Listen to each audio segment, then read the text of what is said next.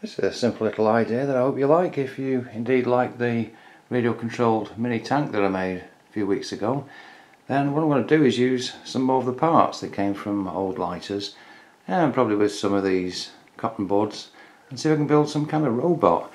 And the whole idea came from looking at an LED that I pushed through the top part of a lighter, and I thought, maybe I can put a bit of electronics in there or something. I'll have to see how this goes.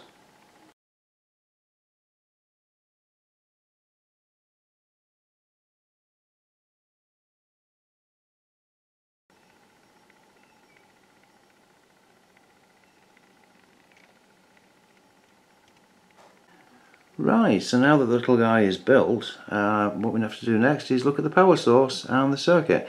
What I'm going to make is a tiny little battery cell. There's my finger, of course, and these are the silica little tubs. You get in something like this. These are, what is it, omeprazole, and they're found inside. So I'm going to take the little beads out and use this little canister to make the battery. Now I've put a piece of magnesium and a piece of copper through the lid of it. Next along with the bottom of it, I've glued the tiny circuit, and here's the circuit diagram that I've used.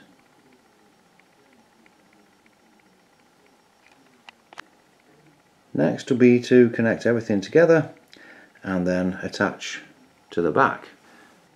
And here it is all built. So I've got the sort of backpack arrangement now of the battery cell on the back and the circuit underneath. All I've got to do now is to fill it up. I've got a hole in the top there to put the water. So what I'm going to use is this syringe and see if I can get this going.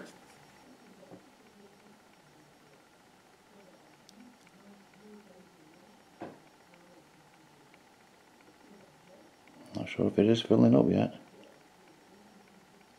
Oh. Dripping out of his bottom. Oh, it turns out I'd overfilled him.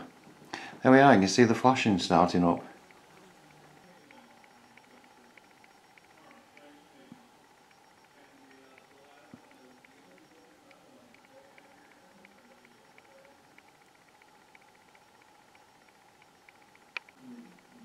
Well, it's been lots of fun to build this, and I've just realised something. It's actually the little holes in these things to allow air to come in that cause the leak.